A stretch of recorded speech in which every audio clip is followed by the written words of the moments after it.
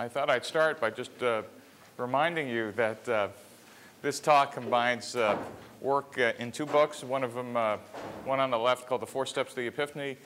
The other one, a book that if you don't have on your shelf, you should. It's called Business Model Generation from a guy named Alexander Osterwalder. And if you're an entrepreneur, the book on the right is almost now a fundamental text. And I say text even though most people now have Kindles. I think there's probably a good startup to be had to make fake spines for all the books you now have on your Kindle, because there's no way to tell that when you graduate from Stanford what you actually have read. So if anybody's looking for an idea for a startup, that's a joke. Okay. All right. So I guess in this class I'll have to tell you when to laugh, so I will. So I also write a blog. Anybody ever see it? It's called steveblank.com. How many of you are entrepreneurs or want to be? So every possible way to screw up a startup is in here, most of them done by me. So if you want some stories on how it was to actually build some companies, and then in the blog I kind of expand on some thoughts about entrepreneurship since I first wrote the text 4 Steps to the Epiphany. So I want to tell a few short stories today. The first one, an observation about the democratization of entrepreneurship. I've been in Silicon Valley now for 33 years. Hard to actually remember back that far, even harder to admit. But in the last 33 years, entrepreneurship and its twin venture capital has changed dramatically, but subtly, that I don't think we've even understood how dramatic those changes are. And I thought I'd spend the first part of this talk actually going through those changes and then talking about one of the techniques and one of the pieces in entrepreneurial education that's been one of the catalysts of change. So I just want to remind you what some of the constraints are for startups. When entrepreneurs first came to this valley, 60s, 70s, 80s, and even the 1990s, it cost a lot of money to start a company. How many of you are in software startups? Right? Right. You know, hopefully, a good number of you in software started with your credit card. But in the old days, if you were in a software business, step one was buy extensive workstations. Step two was buy expensive development tools. It cost millions of dollars, even for a software company, to get started, pre-turn of the century. Some of this is still true in hardware domains, but it was also just an implicit fact of every type of startup. It cost millions to start a company. Two is, it took a long time to get to first customer ship. Engineering was done using something called waterfall development. I would spec the product, make sure it had an entirely long and perfect list of features, making sure that I got that feature list by looking at all the competitors' features, making sure mine was at least 3 or 4 longer, handing that list to engineering, who would go off and go implement for something called version 1, sometime months, more than likely a year or 2 from the day you started. This waterfall development methodology was about all we knew until the 1990s. Customers took a long time to adopt. First customers in Silicon Valley were government subcontractors. They did not buy in days or weeks. It took months, if not years, to get an order. The next wave of customers in Silicon Valley were companies.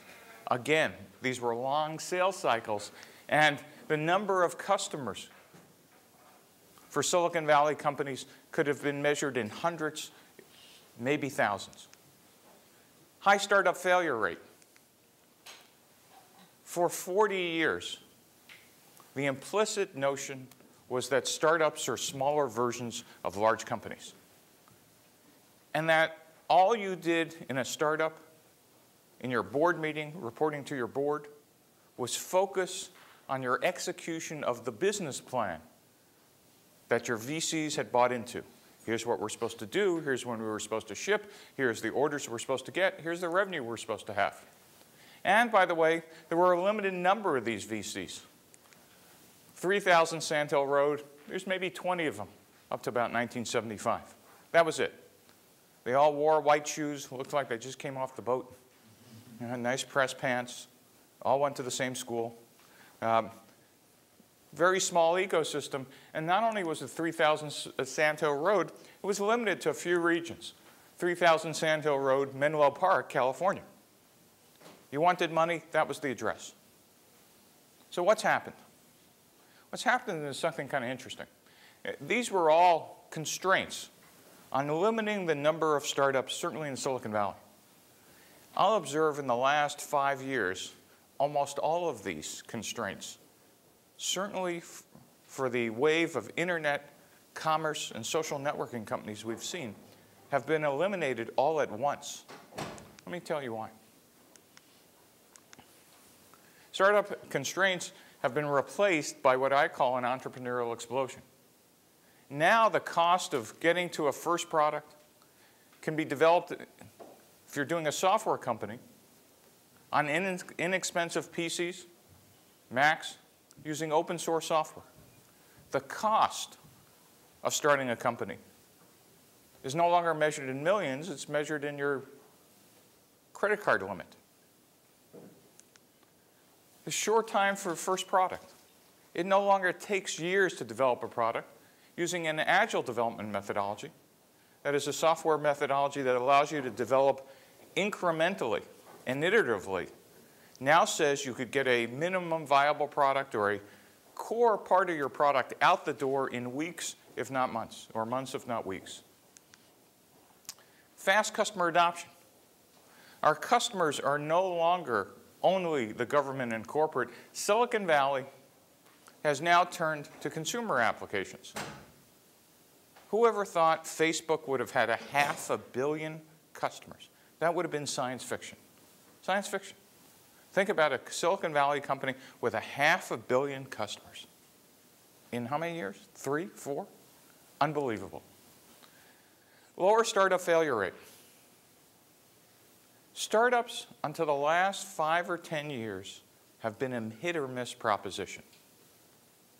We talked about the people, we talked about having great board members, but we really didn't understand the first line. Big insight in the last couple of years is no, startups are not smaller versions of large companies. Probably if you take away anything from this talk, that's it. Everything you learn, how many of you were in Stanford GSB, in the business school? Great. Everything you learn in the business school about large company management is destructive for an early stage venture. Big idea. It's not kind of useful or, gee, I'll just change it. What you'll hear later, and I'll explain why, it's destructive. Good news is, in the entrepreneurial group at GSB, we teach the right things about early stage ventures, but they are not interchangeable. And you'll hear me say this throughout this talk. Large corporations execute existing business models. Startups search for them. The tools needed, techniques needed, the people needed for execution versus search is what we now know to be radically different. Understanding those rules is what the rest of this talk will be about. But let me just finish the circle. We now have a much larger pool of risk capital just in Silicon Valley. I couldn't even put all the names on here. There's been an explosion in the last 20 years, and even more so in the last 5 or 10, of the pool of available capital. Seed rounds, super angels, larger pools of venture capital, all have kind of exploded. And where venture capital and entrepreneurship was limited to technology clusters like Silicon Valley, we can now easily say just as easy to start a company in Menlo Park as it is in San Francisco, New York, Shanghai, Israel, Chile, Singapore, Finland, etc. While still the highest concentration of technology innovation in the US is here, because basically we're a company town, meaning our cluster does nothing but this. There are other clusters that are forming in multiple cities. So this talk is going to be about one of those pieces of the explosion, about what we now know about how to lower startup failure rate. And that's the purpose of the talk. The next story about that starts with this notion that not all startups are equal. Now, I've been in Silicon Valley for more decades than I care to remember, or actually possible to remember by now. But one of the things that surprised me teaching at Stanford was going into a classroom of some other professor and hearing them talk about entrepreneurship and who an entrepreneur was, and with the shock of me not recognizing who they were describing. Because it turns out, if you get 3 professors in the room to try to define startups and entrepreneurship, you'll get 9 definitions, including I'd throw 4 of them in myself. It dawned on me that we really lacked a common language of who's an entrepreneur, what's a startup. Even more important now that our government has decided to get involved with entrepreneurship and startups. In fact, I tend to panic hearing that the Labor Department is going to have an occupational code for entrepreneur. We should all figure that it's about the time that entrepreneurship has jumped the shark. But I want to give you my definition of the types of entrepreneurs there are. You know, there are small businesses in the United States that are entrepreneurial. My parents came to the United States as immigrants in steerage, bottom of a boat. Passed under the Statue of Liberty, came through Ellis Island, lived in the Lower East Side of New York, and their dream was to open their own grocery store. That was their dream, American dream. Be self-employed, not work in the garment district, be able to do what they wanted to do. 10 years later, they managed to scrimp and save enough money that they did. And their job was to serve known customers with a known product and feed the family. And their exit criteria for them being a startup was they were finding a business model. Their business model consisted of understanding the types of foods their customers wanted, stocking them, and figuring out how to price them. And they did it with an existing team. My mother and father, and then when we were old enough to see over the pickle barrel, it was us.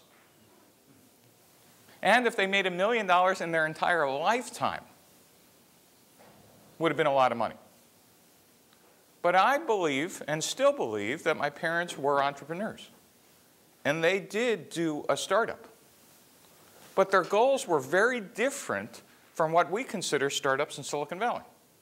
Their goal of a startup was to be self-employed, not have anybody tell them what to do, and they did not wake up in the morning thinking they were going to take over the grocery business in the United States. Their vision was limited, and they were happy to be limited. But at the same time, there was no way they were going to be able to go to a venture capitalist, even if one existed at the time, and raise money. Money came from bank loans, friends and family, whatever they could save out of profits. So I just want to observe that small business startups are still the core of what America does. There are 5.7 million small businesses in the United States today. It's 99.7% of all registered companies. It employs 50% of all non-governmental workers are in small business startups. Now, what's funny, in Silicon Valley, we have a term for these people. We call them lifestyle businesses. They're in a lifestyle, and some of you, yeah, you're a lifestyle business.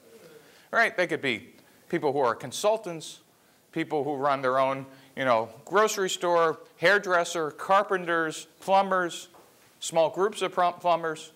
They're lifestyle businesses. You know what the real name for these people are? Normal. Right? Those of you sitting in this room are the ones who are crazy. Because what these people want to do is live a life and then, go out if they have some spare time, actually enjoy it. Their goal is not to work 24/7, though most of them, or some of them, get trapped in doing that. But their goal is not to take over the universe or anything else. But they are entrepreneurs. I will observe that there's another group of entrepreneurs and startups. And we also, if we're Silicon Valley entrepreneurs, we tend to diss these people too. It's entrepreneurship in large corporations. 15 years ago, a professor at Harvard named Clayton Christensen really nailed this definition. Christensen said, look, there are two types of innovation in a large corporation. One is sustaining innovation. That is, large companies start with a core product, and as they mature, they start spinning out innovations around that core. New features, different pricing, add-ons, supplementary products. And large companies, as a whole, tend to be good at this. Sustaining innovation deals with existing markets and known customers with known product features.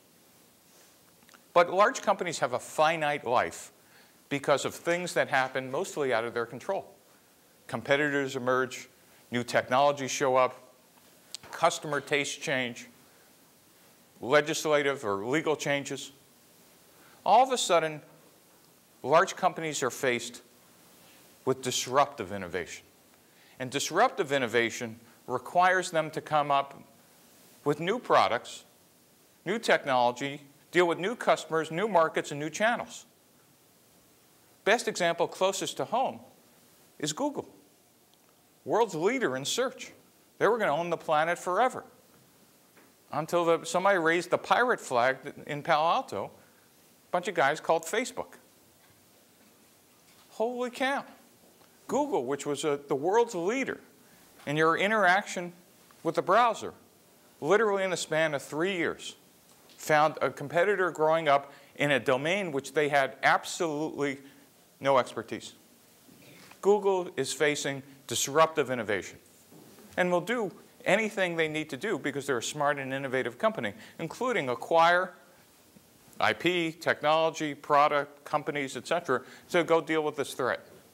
But I just want to point out that inside of large companies, there are groups that are equivalent to startups today who are searching for a business model, not executing one. And then finally, by the way you deal with disruptive innovation in a large company is when you try to build it.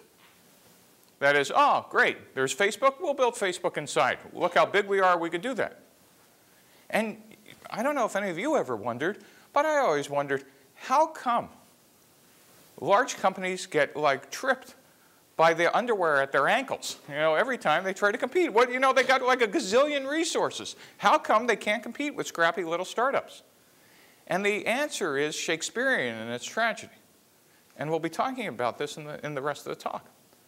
Large companies, once they get to a certain size, hire people to execute known business models. They manage those people on profitability and success in executing the model they were hired for. Large corporations don't hire generically innovative people. And I don't mean they don't have innovative people. I'll give you an example. McDonald's. Anybody ever been, anybody want to admit ever walking into a McDonald's? Okay, good. All right. McDonald's in Des Moines, Iowa, and McDonald's in Menlo Park, California, believe it or not, have essentially the same menu. Imagine one day the Menlo Park McDonald's hires an out-of-work entrepreneur as the manager by accident. It's going to happen one day, who wakes up and says, this menu's boring. We ought to be serving pizza. Next morning, there's a line, almost rioting outside the McDonald's because you can't get your Big Mac anymore. Point is, McDonald's doesn't want innovators in the majority of its execution chain. Somewhere back in Illinois, I'm sure they have a lab of testing innovative ideas. But 99.7% of employees in a large corporation are hired to execute an existing business model, which makes trying to do disruptive innovation internally 10x or 100x harder, not because people are stupid in large corporations, far from it, but they were actually hired to go do one thing, and they're incented to do one thing. And here are these crazy people in the offices next door to them trying to say, we're not filling out the expense reports in triplicate, we're entrepreneurs. Just culture clash all the time. So large companies tend to acquire, not always, but often. They acquire intellectual property. They might acquire talent, headcount, which is, by the way, why Google acquired 50 companies last year, most of it for people. They acquire product lines, or they acquire for customers, or they acquire for entire businesses and P&Ls. Various reasons why companies acquire. So I just want to point out, so far, we have two types of innovators, two types of startups: small business, large companies. But that's not what Silicon Valley is about. Silicon Valley is about this, a third group, which I call not startups, but scalable startups, just for the sake of making the point that when you do a startup in Silicon Valley, it is not, I want to grow from 1 to 5 people. It's, I want to do something substantive. I want to change something. I want to build something important. And typically the goal is to solve for unknown customers and unknown features. And you start as a startup on the left, but your goal is to find a business model and grow into a large market and to grow into a large company. Startups search for a repeatable and scalable business model. Your goal is to go from the box on the left to be a box on the right, a company that could execute. A scalable startup is designed to grow big, and what differentiates it as well from a small business and a large corporation is it typically needs risk capital, venture capital. By the way, anybody know what venture capital used to be called? In the 1950s, when they came up with the name, they said, oh yeah, why don't we call it adventure capital? And the bankers in New York said, you know, and they said, okay, we'll shorten it. So it's venture capital. But when Silicon Valley says startup, what we're really talking about is not small business startups and not large corporation startups. Does this make sense? Why it's really important is as we sit here in Silicon Valley, we all think we kind of know what the word means. You step out of this bubble, go to Washington, D.C., try to talk to legislatures or the executive branch. Go to Sacramento. Go to Nebraska. People have no idea what this is. They know what small business entrepreneurship is. Making sure we use the right words, and also, as an educator, making sure we educate correctly. Outside of the United States, this is the unknown. Outside the US, small business entrepreneurship is what people think entrepreneurs do. So here's my definition of what a Silicon Valley startup is, which, by the way, just helped me understand what is it we're supposed to be doing. My definition is that a startup is a temporary organization used to search for a scalable and repeatable business model. That's a big mouthful, but pretty important. One is a temporary organization. My belief, there's no such thing as a 12-year-old startup. There's a 2-year-old startup attached to a 10-year-old failure. Big idea. Because your job in a startup is to search. If you knew exactly how to execute, you just would hire the first 150 people as quick as you can. You actually are looking for something. And what you're looking for is a repeatable and scalable business model. The words repeatable and scalable should make sense, but the word business model I will also define as we get further into this talk. Make sense so far? So, by the way, have any of you been in startups? Yeah. So there's a secret memo none of you have ever gotten. Any of you venture capitalists? And no one's going to admit it. Okay, there's a secret VC memo because instead of this diagram, you go from startup to large company. VCs actually know it doesn't work like that. You go from startup to transition to large company. I always thought, gee, okay, I get it. I leave being a startup when I find a scalable and repeatable business model. And when I do that, my expectation was at the board meeting, at a minimum, they were going to pin a medal on my shirt, give me a handshake, maybe a gold watch, and parade me, you know, up and down the aisles of the company with, you know, throwing confetti saying congratulations. Instead, you know what happens to most entrepreneurs when they find a scalable, repeatable model? Board meeting kind of goes like this. The VCs, for the first time, VCs who didn't even know your name are now paying attention to you. I don't know if all you know, but a typical Silicon Valley VC sits on anywhere from 8 to 12 boards. Right? So when they're showing up at your board meeting, they physically have to get out their BlackBerry or Android phone or iPhone and look up your name. Right? Then they're looking at the sign on the building to figure out they're at the right company. Right? You see one VC, they see 12 CEOs in a month. And by the way, when you're talking about your board meeting, blah, blah, blah, blah, blah, blah, blah, blah, searching, blah, blah, blah, you know what? They're kind of listening. They might be on their phone. But the board meeting, when you say, and we think we've cracked the code, and we have some repeatable revenue or users or something, all of a sudden, you got that VC's attention. Because for the first time, you're no longer a faceless mass in his portfolio, but all of a sudden, you are in an important company that might actually provide a substantive return in that VC's portfolio.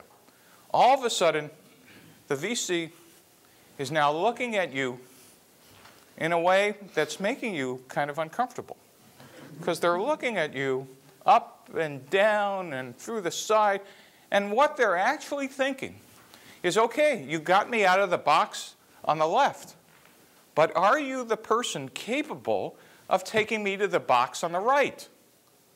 You did great flying around the country. You did great, you know, doing one thing on Tuesday and the next on Wednesday and something different and hiring and firing and whatever. But gee, you've just told me we no longer need to do that. What you've just told me is we've gone from search, where we're doing different things every day, to repeatable, where we need to execute. Now my question is, as the VC, is are you the guy or the woman? Interesting question. So there's really a box in the middle called the transition, and what the VCs don't tell you is you're going from search to build to execute. And what happens in this build phase is most often than not, the founders depart. And that's a very polite way of saying you're holding on to the door frame and the VCs are pushing you out. Because most first-time or even second or third-time founding CEOs don't quite understand it's not personal. But right here, your interest and your VC's interest, which were aligned, have now diverged. Because VCs have a different business model than you, and their career objective is different than you. It isn't personal, it's business. And the business part is what venture capitalists want to see is somebody capable of bringing in scale, that is, growing your startup to a large company. Are you, as the founder, capable of doing that? And more often than not, they bring in what's pejoratively called the suit, but truly is an operator, somebody who's an operating executive, who is actually skilled at doing this. Make sense so far? Anybody ever encountered this? This is why. It's a secret memo you never get. And it's nothing personal. The bad news is, and I laugh about this with my friends who are VCs, how come you don't tell founders this? And they go, Steve. So imagine, I'd be the only VC telling you, hey, by the way, when you succeed, I'm going to replace you. Do you think I'd ever get another deal? And so this is kind of the dirty secret. And it actually does injustice to entrepreneurs not understanding this is a normal part of the process. The interesting conundrum is think about who runs today the most successful technology companies in the world. Their original founders. Steve Jobs, Larry Ellison, Jeff Bezos, at least for the first couple of decades, Bill Gates. I'll contend they're the exceptions that prove the rule. They actually, and by the way, remember Jobs had to get fired by an operating executive he brought in to go understand this. There's a growth process that most founders don't actually go through fast enough. World-class founders actually figure out how to quickly, almost like a chameleon, adapt and learn a set of skills that most of us take multiple companies to go do. By the way, anybody know how many presidents Bill Gates went through at Microsoft? I think at least 5. And he learned from every one of them. From every one of them. Make sense? Just keep that in mind. By the way, as an aside, as I said, you fail if you stay a startup. So one of the things I thought I'd share is why startups aren't small versions of a large company. And this really is an interesting thing to process. Because when I started in Silicon Valley, I said, oh yeah, I know what we do. We do everything that we used to do in our large company, we'll do here in our startup. So I'll suggest that that's very different. I'll suggest that's wrong. That in a startup, the box on the left, we're searching for a business model. And it needs to be found by the founders. Now we're looking for product market fit. And we're looking for a repeatable sales model. And finally, when we exit the startup phase, we could start hiring managers. But in a large company, you're executing. And you become a large company when you kind of hit cash flow break even and you're profitable and you're hitting rapid scale and you're hiring new senior management. There's something called Dunbar's rule that 150 people, that's another major organizational shift. Anybody know why 150 people become a company? Remember, know Dunbar's rule? It turns out that human beings can't remember more than 150 people. It's not exactly that number, but plus or minus, you're just, as a human being, we're hardwired for that number. You've become a company. And when you become a company, your drive for profitability is hiring people who know how to do the same thing because you've already figured out what that successful model is. Let me give you another difference. Large corporations run on balance sheets, cash flows, and income statements. Anybody in the GSB taking the accounting class? It's a required class, right? If you're running a company and you don't know how to do corporate accounting, you're going to put the company out of business. I don't care what department you're in. You need to know that. It's the very basis of how we manage and grow companies. Anybody ever been in a startup board meeting? Now, I got to tell you, I was in startup board meetings for 8 startups, 20 years. First board meeting. All right, what do we do? What we do is we show them balance sheet, income statement, cash flow. Okay, great. What's the income statement say month 0? Month 1? 0. What's it say month 2? 0. Month 3? 0. But not only am I paying somebody to prepare all these documents, we actually think that the board is actually managing something by looking at these numbers here on the left. I'll contend from now on, if any board does that in a startup, you walk out of the room. The only thing you need to know about numbers in a startup in the early days, day 1, that it has to do with dollars, is how much cash do you have left and what rate are you burning it at until you hit the ground. There are other numbers you need to know which are much more important that you want your board engaged with. And that's the metrics associated with you trying to search for a business model. Here happens to be some for an internet startup. Your own will be different. But the key idea is you want your board engaged in helping you figure out what numbers should we be looking at. They ain't accounting numbers. You should be so lucky to have this problem as how to count the amount of cash we have or the amount of money that's coming in the door. And maybe you're the rare startup that actually needs to do that on day 1. Most startups are trying to find a business model, and you really want your board engaged in a much different conversation. Are we looking at the right metrics? Or are we going after the right people? Should we be measuring something else? Make sense? Sales. Anybody ever see a large corporate VP of sales? Not a large, but I mean a VP of sales from a large corporation. Anybody ever see one? Anybody? What do they look like? How tall are they? Oh, about 6 feet or more. Yeah, 6 feet or more. What color is their hair, Scott? right? A little bit of gray. And what's their golf handicap? Single digits. Large corporation, VP of sales, and we laugh about that. Those are actually good skills to have. Those are actually good characteristics to have. They're also not stupid. They're actually pretty smart, but they almost look, in the United States, like a type. Because they're world-class at building sales organizations, making those organizations scalable, and having sales forces that could sell off of price lists and data sheets, and they operate brilliantly to an existing revenue plan. That's what a world-class VP of sales does. And when you do a startup, my dream was always, hey, I'll just hire one of those people. If I can't get one of those people, I'll hire one of their directors and tell them they could be a VP in my startup. And that was always the fan. Hey, look, they did great over there. And I have to tell you, my last startup, I hired a world-class VP of sales early from Oracle. And I still remember the day. We just got thrown out of like our 4th company we called on in a row. It's pouring rain, kind of like a day like this, but worse. And like, you know, I'm shell-shocked as the founder, but I got this great VP of sales. And he's driving and he's about to start the car, and I go, where are we going? He said, well, we got another call. I said, Jay, another call? We just got thrown out 4 times in a row. I said, don't we want to stop and think about like what we learned?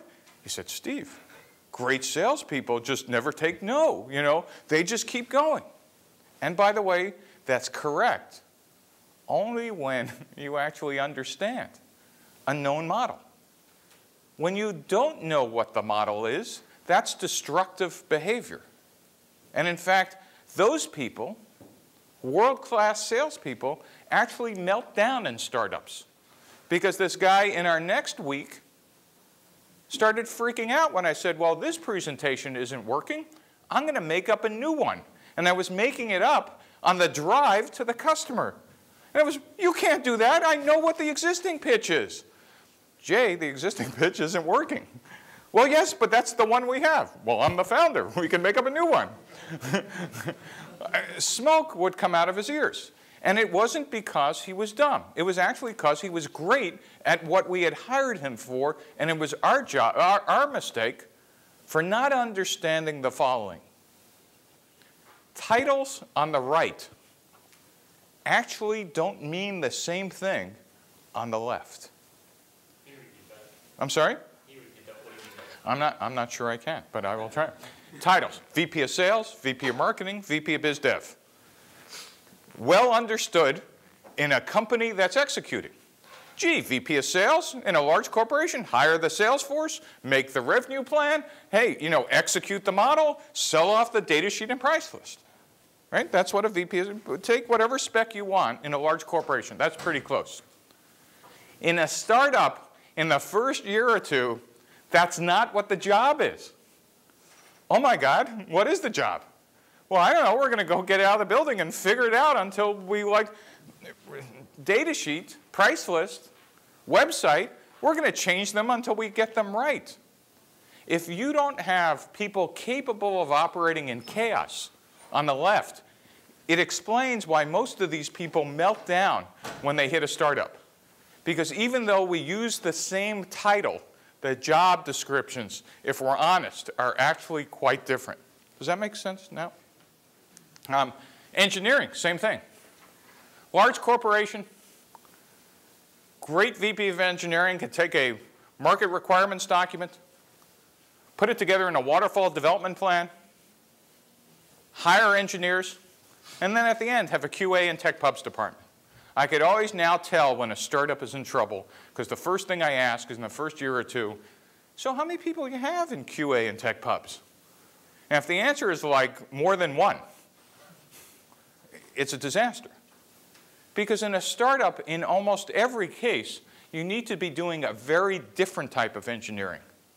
Waterfall development in a large company says, I spec the product, and I execute, and you'll get it at the end. In a startup, except for corner cases, you really don't know what to spec.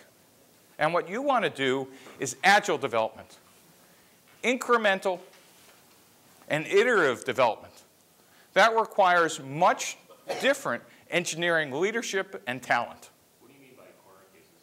So we'll talk a little bit later about the types of startups. There is a type of startup that's executing in an existing market. An existing market, by my definition, simply says you have a product which is substantively better as agreed to by the existing customers in that market, and you are going to take market share from the incumbent. If that's the product you have, then you could spec the entire product on day one. That's the corner case. In any other type of startup, that's not the case. You're searching for what the right feature set should be. Does that make sense? And in fact, it's detailed in the book, 4 Steps to the Epiphany. I'm not trying to flog the book, but just FYI. Agile development, continuous deployment, continuous learning, self-organizing teams, and you're going to ship not the maximum feature set, which is the goal in a large company, but the minimum feature set, or sometimes called the minimum viable product. Big idea. In a startup, you want to get to market as quick as possible, but not by offering every possible feature, but doing the exact opposite. Boy, that's really a hard concept. I want to offer the minimum features on day one. Whoever thought you could offer a smartphone without copy and paste? Can I remember which smartphone that was? iPhone. Or who could ever offer a music player without an FM tuner? Anybody remember what that device was? iPod. Right? Minimum feature set. Right? We'll incrementally add features later as needed. But first we want to get the product out and see if our core idea is correct. Last piece, especially for those of you in business school, large corporations love business plans. Business plans are wonderful in a large corporation. I know who the customers are. I know who the market is. I'm doing a product line extension. I could spec everything, and it describes a set of knowns. A business plan in a startup is a creative writing exercise. A business plan in a university, I will contend, is only done because it's easy to grade, not because it provides students any use at all. It's actually detrimental to your career.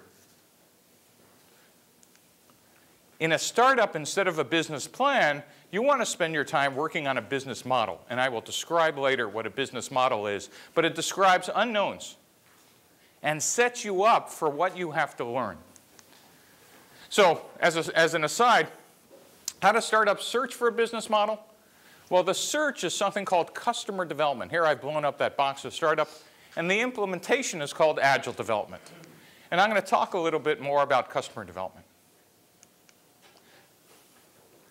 After 40 years, I think we understand why startups fail. Because more startups fail from a lack of customers than from a failure of product development. Now, this is a mind blower in Silicon Valley. And this goes across any technology except for biotech. Leave biotech aside. But hardware, software, silicon. We take more technology risk here in Silicon Valley per square foot than any other place in the world. And you would think companies go out of business because engineering screws it up. The reality is in most companies, most markets, 90 to 95% of the failures are from a lack of customers. Now, for those of you engineers, don't feel smug because I've never seen a product delivered on time. But it's not like the company goes out of business because of that. It goes out of business because of this. So I find it very interesting that for the last 40 years, Silicon Valley has had tons of processes to manage product development, but no processes to manage customer development. None.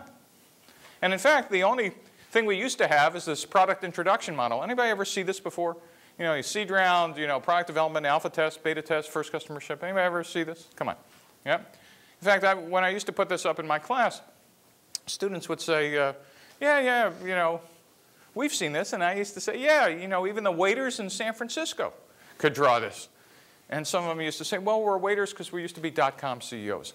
And I said, so that I'd never make that joke again, so I won't. But startups fail because of this diagram. This diagram says and enhances and convinces founders to make two major mistakes. One is, I know what customers need. And because I know what customers need, I could spec the product on day one. Right there.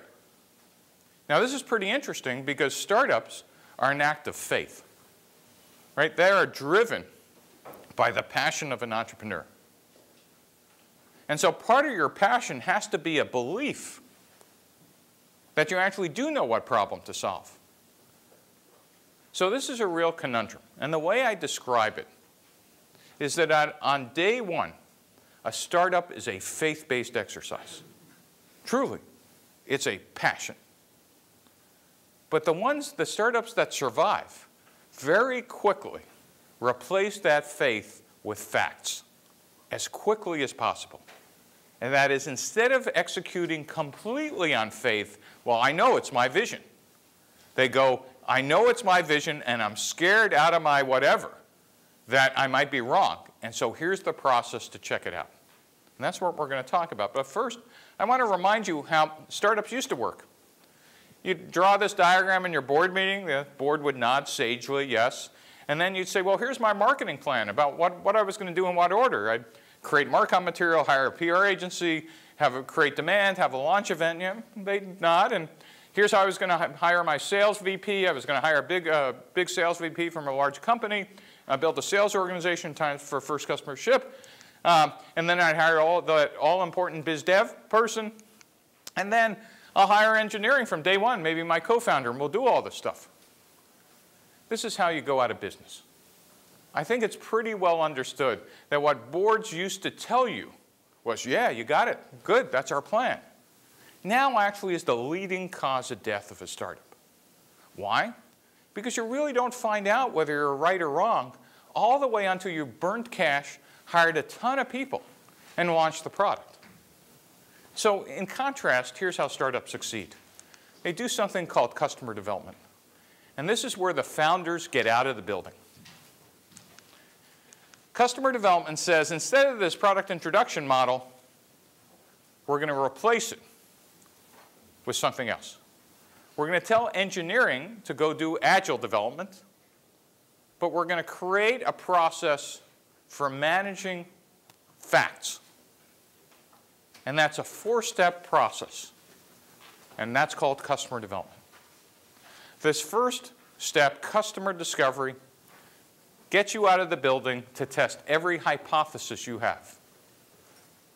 Customer validation ensures your hypotheses are correct by actually getting users or orders that validate your solution. Customer creation is where we scale the business. And company building is that stage where I had labeled transition before. Remember, where you get to leave? Maybe you don't get to leave anymore. You get to stay. And so let's go through a bit of it. Customer discovery says, listen, instead of writing a business plan, let's write down all the hypotheses. By the way, I use the word hypotheses because does anybody know what current tuition is in GSB? What's current tuition? How much is it a year? 50 grand, right? If I were just to say, test your business model guesses, you'd feel cheated, right? But since you're paying 50 grand a year inside a business school, I use very expensive words, right? So you can tell your parents, I got my money's worth. But if you really think about what's going on in a startup, implicitly, unless you're a domain expert, another corner case, unless you're a domain expert, as a founder, you're actually guessing. You're guessing. And you're guessing about a lot of things, or maybe you're guessing about a set of them, just a small set, but you're guessing. In customer discovery, we're going to say, guess what? That's a normal part of startups. But we're going to make you write them down and get out of the building and start discovering whether they're true or not as quickly as possible in a formal process. And you're not allowed to outsource this. Why? Well, what if in fact you were a founder? You're a founder. Ready? Okay, got a great product, your vision, and you hired a VP of sales early on. And she comes back and says, what's your name? Nathan. Nate? Nathan? Either one. All right. Nathan. Let's be formal here. Nathan, I'm your VP of sales. You know, I got out early. I'm talking to these customers. You know what they say? The product sucks. What are you going to tell me? I'm your VP of sales. Find the better customers. Find better customers. Great. So she comes back again after a month and, you know, I've flown all around the U.S. and I don't know how to say this. They think it really sucks. Now what do you say? So I fire you and hire a new VP of sales. Right. And maybe there's a step in between that says you're just not explaining it correctly, right? Or they just don't get it, right? And then you do exactly what Nathan said. You fire the VP of sales. Is it going to get any better? But how come the CEO didn't say, well, maybe that's true? What's going on? What's going on? Why wouldn't you say, perhaps that's true? Just believe you're right. Why? You're the founder, it's your idea. Why? Why would you ignore facts? Because you're scared. Think you're scared? They're invested in what it already is. Right. It's an emotional investment whose consequence, yes? Ego. Yeah, sometimes. Sometimes it's even worse than ego. By worse, I mean you're so blind to your investment in not only time, money, but in the idea that there's a cognitive dissonance that occurs. And by the way, this is a big idea. It will occur to every one of you in the startup. This is not anybody being stupid. This is human nature at work here. The only way to break this chain is the founders need to go out of the building. So Nathan, we're going to pick on you some more. You're now the CEO. You're still the CEO. You're out of the building, and I'm a customer. And you ask me, what do you think of the product? You ask me. What do you think of the product? It sucks. Why? It still sucks, Nathan. What do you do now? You go to the next customer because you go, obviously an idiot. They're not deserving of my product. Right? Now, rather than draw this out, it takes most people 3 times to hear it before smoke starts coming out of their own ears. By the way, it takes me usually 5 or 6 times to hear it, but I'm going to say most people will, figure it out. You will never get it the first time. I guarantee you 99% of people won't get it the second time. It's kind of a bell curve. I was like on the bleeding edge. In fact, what's worse is the greater your reality distortion field personally, the harder it is for you to listen. Big idea. By the way, if anybody's thinking about doing customer development, don't do it if it ain't you or your co-founders getting out of the building. It can't be outsourced. Because you will be hearing things that are counter to your instincts, beliefs, and whatever that you need to process. And eventually, you will process them if you're hearing them. I will guarantee you, you will ignore them if brought to you second and third hand. That's why hiring consultants to go do this, etc. Consultants can make intros for you and help you organize the process, but you personally need to be hearing that data. By the way, yes? Do you have, so let's say there's 2 CS managers at the start company. Yep. Now you're pushing to go, do you have tactically a couple of sales things that they need to learn? Yeah, go read the blog. There's a ton of it there. A ton. And there are lots of people who are writing about this now. But yes, and in fact, at the end, I'll point you to some resources. But on the blog, Any articles, please? yeah, there's a tab on my blog called Startup Tools, and it links to, besides tools on how to build technically startup, there's a ton of links to other blogs that talk about this. By the way, our old friend, the business plan, sometimes rears its head here going, well, shouldn't I just be executing off my plan? I'm just going to say this one more time. No business plan survives first contact with customers. Business plans come from large companies. They're great in large companies. They're great for professors who consult for large companies in business schools. Seriously. No professor, I will contend, who actually did a startup can look you in the eye and tell you this is a useful document. And because we never had anything to replace it with, there was no other contest to run. But I'll show you that we actually need to be looking for this, for a business model. As I said earlier, you put 4 professors in a room. Historically, you'd come up with 9 definitions of what a business model is, because everybody threw that word around like it meant something. Now, for the first time, I'm going to show you what it means. because this is the work of this other book that I pointed out in the beginning, Alexander Osterwalder. Osterwalder had a great insight. He said any company could be described in 9 building blocks. And I'll give you the cliff notes of the book in a second. He said, listen, first building block is, who are your customers? What users are you serving? What jobs do they want to get done? What's your value proposition that you're giving them? That's a fancy word for what product or service are you building? How are you getting it to them? Is it the web, direct sales force, indirect channel? And how are you creating demand? What kind of customer relationships will you have? And by the way, add all this stuff up, what's your revenue model? Don't tell me free. If it's free, there has to be a two-sided market, meaning, okay, it's free, and finish the sentence. And then we will make money by, you know, whatever. And it could be, well, we'll figure it out later. All right, well, that's at least a declaration of faith. It's not actually a business model, but we could at least have that conversation. On the other side is, what key resources do you need? If it's a software company, you need great engineers, getting scarcer in Silicon Valley. If it's a hardware company, do you need to go offshore? What do you need to do to perform it well? Is it manufacturing? Is it something else? Do you need any partners? iTunes without the record labels? The iPod just would have been another piece of hardware. Partners in some businesses are essential. And by the way, when you add up all the stuff on the left, what's the cost structure? 9 building blocks can describe any startup now. Osterwalder's thing was a stroke of genius. And you can now take those and put it into a canvas. That is, you know, we just took that fancy nice drawing and said, hey, let's just make this a canvas. And now we'll take all our hypotheses. Remember those hypotheses I talked about? Your business is made up of a set of hypotheses. Let's take the hypotheses about your product. Who's your product? What's the market type? What's your competition? About customers. What problem do you think they have? Who's the customer? Who's the user? Who's the payer? Who's the saboteur? Who's the influencer? What type of channel? And you add all these up, and you can now use the Osterwalder business model diagram to actually become a scorecard for customer discovery. Remember I said get out of the building? Now you could actually say, how are we doing on this?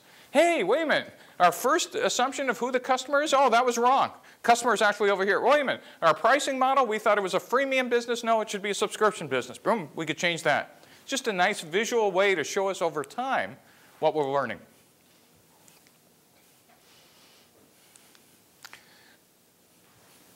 The goal for engineering during this time is to build what's called the minimum viable product. Minimum viable product is the smallest feature set that gets you something. And you get to define what that something is. Is it the minimum feature set that gets me orders? Or is it the minimum feature set that just gets me learning? I want to put up just a red button on my web page to see if I could get anybody to push it.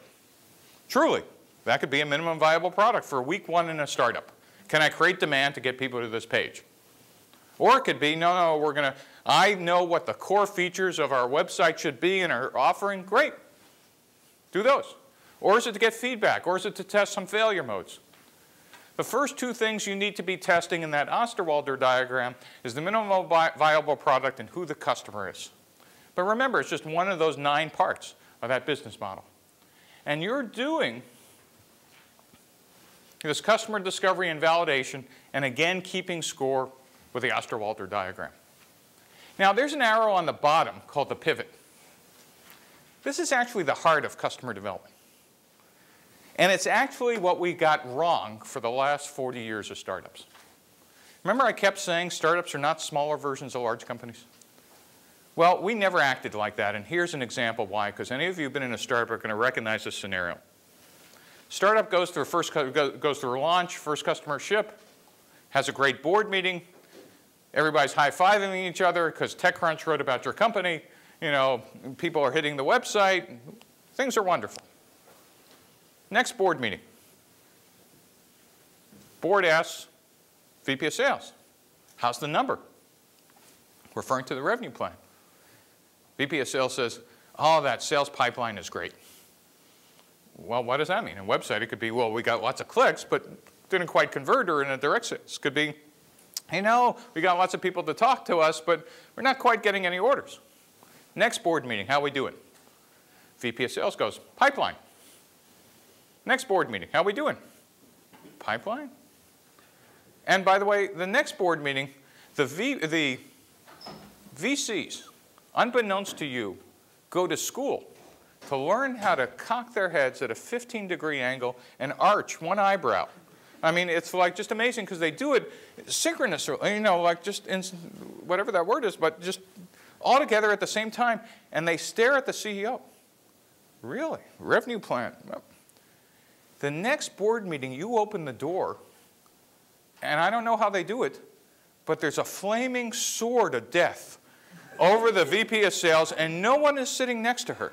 I mean, all the chairs are on one side of the room, and she's like, knows that the wrong thing to say is, and you shut the door very quickly because you open it again, and she's gone. It's just an amazing, it's like a magic trick. It happens all the time. And by the way, next board meeting, you open the door again, and there's someone else. Just looks like her, but it was a guy. You know, like, what happened? We got a new VP of sales. Now, the interesting part here, some of you might recognize this story, is that the new VP of sales, unless that guy and the CEO are complete idiots, does not execute the same sales strategy as the last one. They go, gee, that was stupid, and it was just because they were idiots. We're going to do another strategy. What happens if that new strategy doesn't work? Who gets fired next? No, not CEO. Must be a marketing problem. None of you are laughing, but it has to be a marketing problem. Yeah, and then we fire the CEO. What did I just describe here? What I just described is, A, some of you might recognize the normal path on how we solve problems in a startup. And no one in 40 years recognized, wait a minute, this occurs more often than the case that we actually execute the plan pristinely. In fact, in almost every startup, it doesn't occur or it doesn't roll out per the plan. This is a huge idea. Startups are all about chaos and things not working like you believe. Your hypotheses are almost always wrong in a startup. That is, they're not often right. Yet the way we used to deal with this is by firing executives to iterate the strategy. Whoa, what a waste in time and money. This feedback loop, the pivot, simply says being wrong is a normal part of the startup. Getting your hypotheses wrong is normal. So what we're going to do is, instead of firing people, we're going to say, you know, we got something wrong in our discovery process. We just misheard what the market said, because we thought they said if we delivered X, they'd pay Y. Didn't work that way. Okay. We didn't hire 15 people in a sales force. We haven't hired, 400 other people in support. Let's just go iterate. That's what the pivot's for. Make sense? So wrap up. Startups are not small versions of large companies. Traditional big company planning tools fail. And startups are built on hypotheses. You need to test each one of them. Business models help you keep score. Customer development is the process to test the hypotheses. Now, I got about 11 more minutes. Can I tell you one more short story? You sure? Anybody wants to leave, you can. But there's one more story. So why startups aren't run by accountants. Anybody an accountant here? I don't want to, complain. You could leave now. Anybody know who the inventor of the modern corporation is? Look at this guy. Doesn't he look serious? This actually is a real Time magazine article from the 1920s cover. Anybody know who he is? Who was he? Yeah, I'm glad you could read. Who was he? What about General Motors? Who was he? He was one that started, that ran General Motors. Ran, good, ran, okay. Anybody else? Consolidated all the different. Yeah, that's what most people think of him. Alfred P. Sloan, General Motors president and chairman, he actually invented the cost accounting system for running large corporations. Corporations in the 20th century are basically possible because this guy took the accounting system that DuPont used in World War I, who was on his board, as you'll hear later, and actually applied it to making GM into a large distributed organization. put the managerial, financial controls, and it was copied by every other major corporation in the United States pre-World War II, and post-World War II led to the American century in terms of corporate expansion overseas. Truly a genius. Lots of things are named after him. MIT Sloan School, Sloan Foundation, Sloan Kettering Cancer Institute in New York. Everybody know who Kettering was? Oh, another fact. He was his VP of engineering, of course. So, great guy. And in some classes, I get people say, well, yes, he was the founder of GM. Turns out, Sloan had nothing to do with the founding of GM by 20 years. This guy was the founder. Doesn't he look like a founder? Come on, which guy would you rather hang out with? This guy, you know? Or this guy? Hey, this guy, we could take him this picture in the streets of Palo Alto one night. Hey, come on, we're going down to the bars. This was Billy Durant. Billy Durant was the founder of General Motors. Billy Durant also was the leader in the United States in horse-drawn buggies in the 1890s out of Flint, Michigan. Built the largest horse-drawn buggy company in the US. One day, Billy Durant, sitting in the bar, he was in the bar, in Flint with his fellow buggy manufacturers.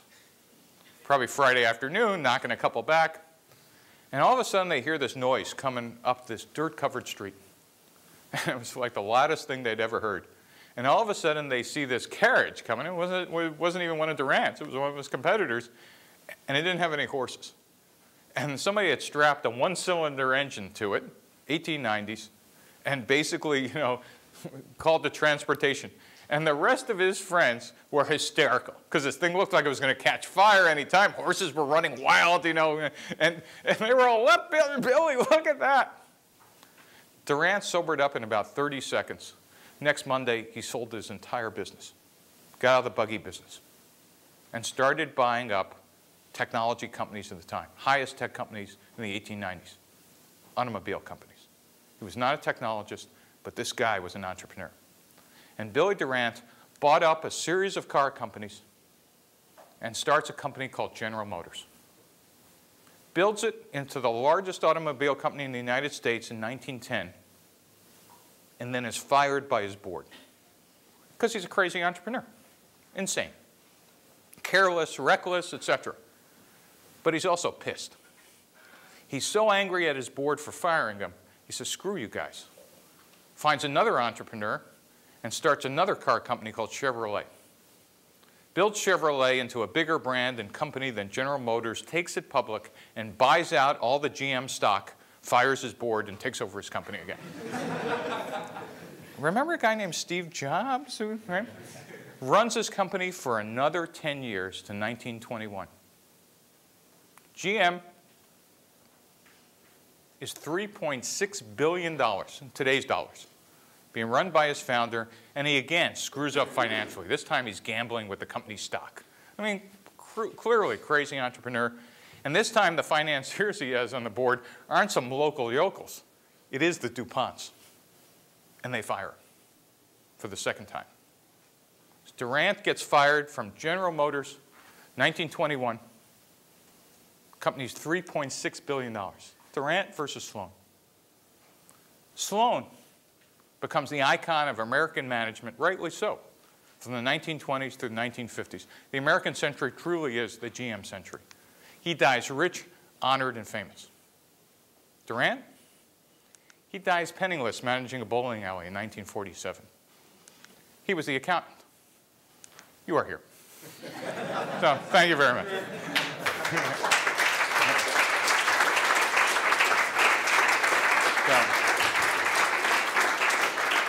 So I got time if anybody has any questions about, God knows what I said, but any questions? Yeah. So what about the startup idea that doesn't necessarily have a $500 million market? What about a target that's maybe a $50 or $100 million? Same, your scalable startup. I should have put the caveat that internet startups today are, you know, could have a $20 million, but because they're valued at hundreds of millions of dollars. Congratulations, your scalable startup. Was that an answer? Yeah, that was the answer I was hoping. I'm sorry? That was the answer I was hoping. Yeah, and I couldn't have said that, by the way. I didn't quite understand that a year and a half ago, but I do now. Same characteristics. It's just that the space has allowed you to get in cheaper, allows you to get out cheaper. Yeah. So, Steve, I've been on sales teams in each of your three models, Yeah. startups and transitions. Yeah. And every Monday morning we have the same calls. Right. They're all pipeline calls.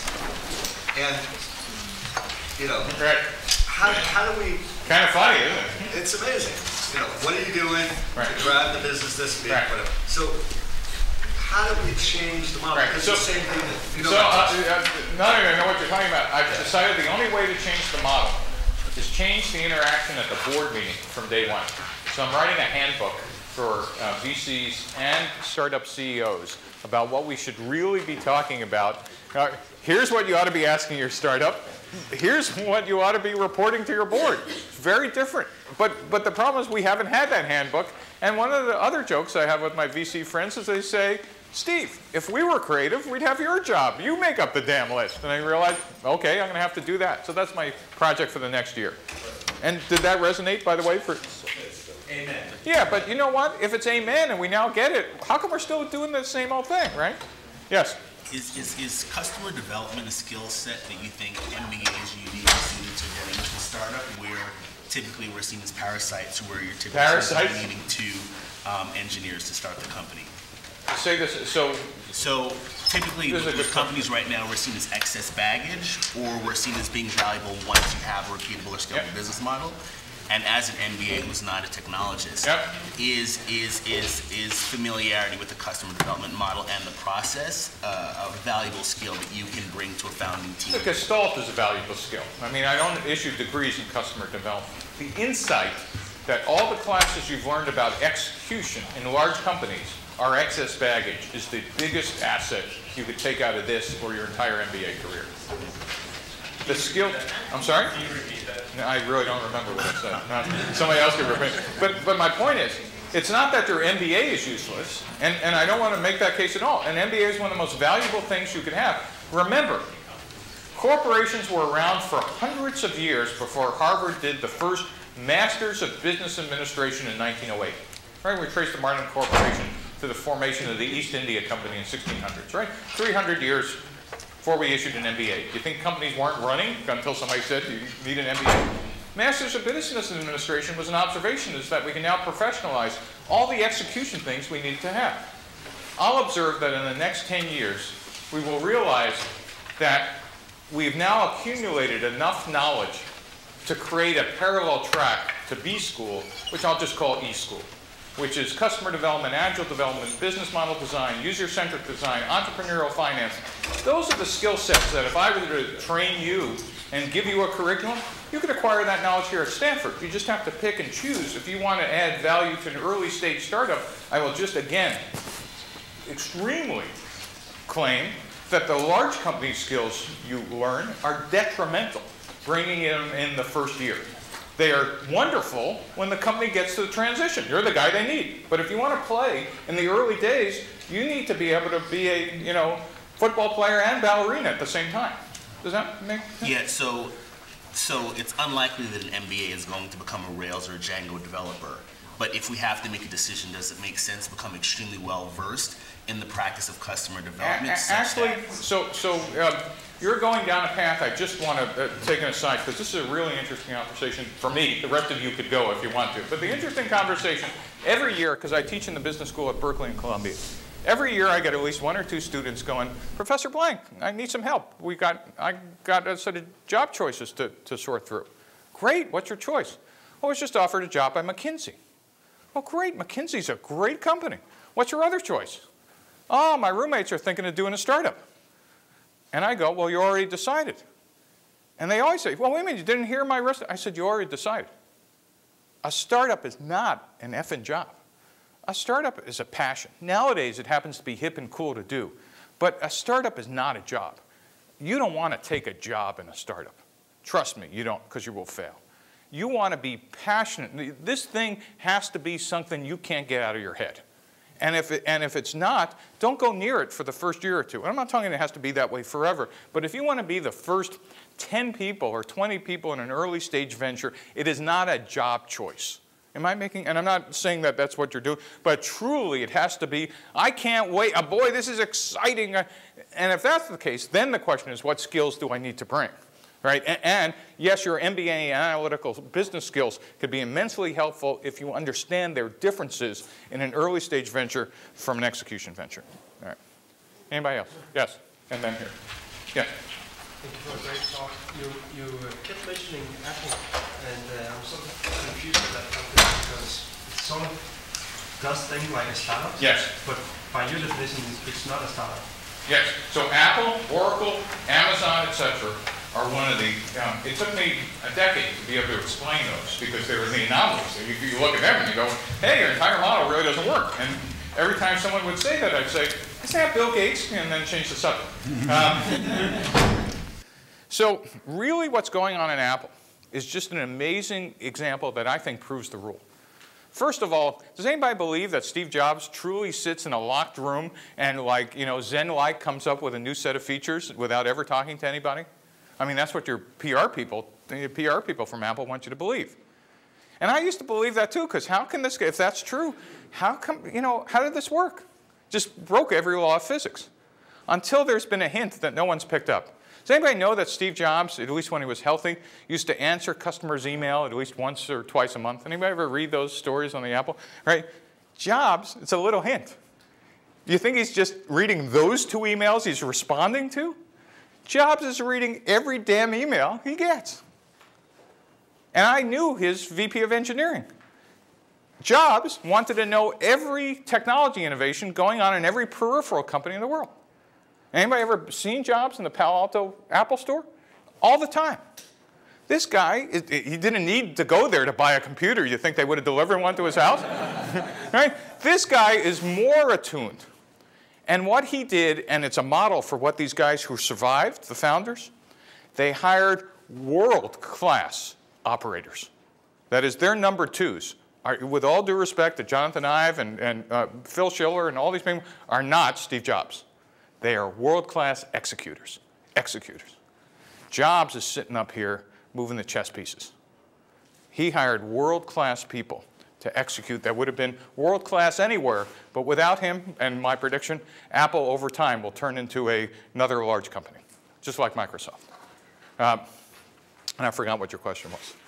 It was just the fact that it's a startup, or, I mean, how can you come up with it? Yeah, so there are individuals who manage to hire world-class people, but still keep the entrepreneurial DNA.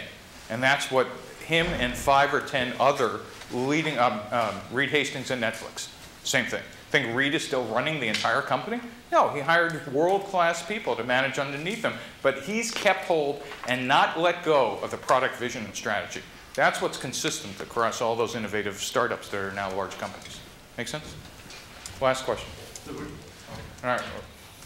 Go ahead. Would you say that customer discovery would lead to, or would you link that to a business model development? Once you discover customers, then you may want to change the business. Yeah, so every time, so here's Steve's definition of a pivot. Remember those 9 business model boxes? Anytime you change one of those boxes substantively, you've just pivoted. That's the definition of a pivot now. Now, any time you change something minor way, the color or price, price instead of pricing model price, that's an iteration. Startups do multiple pivots and multiple iterations, and if you want to see some great examples of it, I teach a class here at Stanford called Engineering 245. We have students from the B school and the engineering school work together to not only build the company, but get orders in 10 weeks. Their presentations are online. They're now doing their final presentations. It's at E245. Just look it up at Stanford. You could find the entire class online. And you will see students doing this in 10 weeks. Question? One last question. Before when you mentioned the person with the job choice between McKinsey and startup, can you talk about your project with Maxwell and how you're trying to get No, it's just offline. I'm happy to do that. Other questions? All right. So you mentioned agile development plans, and that kind of implies the startups want to be focusing on software. No. Okay. Do you know who invented agile engineering and agile manufacturing? Toyota. What do they make? Cars. 1960s and 70s. Now, by the way, the joke in Toyota was U.S. car manufacturers finally got to visit Japanese in the 1970s and 80s by putting pressure on Japan. They went into the Japanese car plants not understanding anything about agile. They looked at the manufacturing lines, and you know what they saw? What did they see? Nope. It's Japan. What did they see? Really old machines? Nope. Robots. Lots of robots. U.S. car manufacturers, particularly GM, came home and said, we got it. We know the secret of Japanese manufacturing. It's robots. Next 10 years, they ordered $87 billion of robots from Japan. Thank you very much.